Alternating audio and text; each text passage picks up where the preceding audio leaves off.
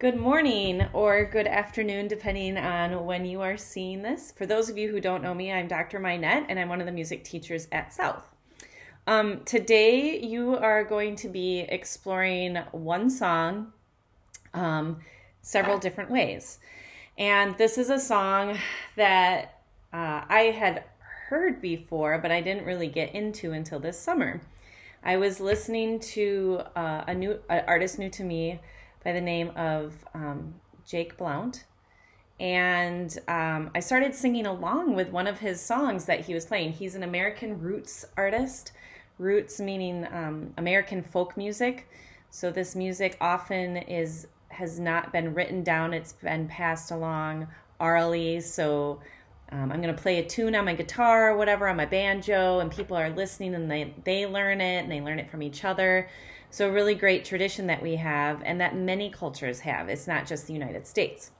But this particular song comes from the Appalachia area. So think Carolinas, Alabama, maybe Virginia. My geography is not really great right now. But beautiful area with lots of rich history of people and music. Anyway, so I was listening to this song and his record, and I started singing along with it. And I thought to myself, I was like, well, jeepers, I know this song. Where have I heard this song before? So then I Googled In the Pines, also known as Where Did You Sleep Last Night, also known as My Girl, also known as Black Girl.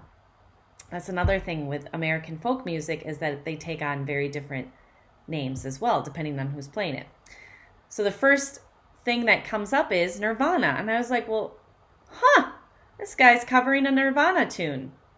Nope, he was not covering a Nirvana tune. Actually, Kurt Cobain covered this song.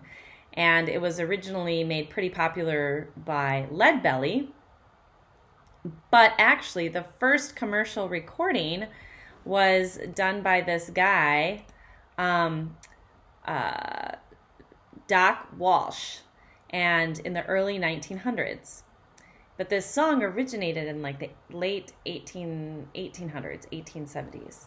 So today, you're going to be listening to the very first commercial recording of this song, and then you're going to be listening to other versions of this song. And the hope is that you can kind of see how each artist took their own spin on it. Maybe they changed the lyrics, maybe they changed the chords. At the end of each song, there's a little blue dot along the timekeeper. You're going to click on that blue dot and you'll answer the question.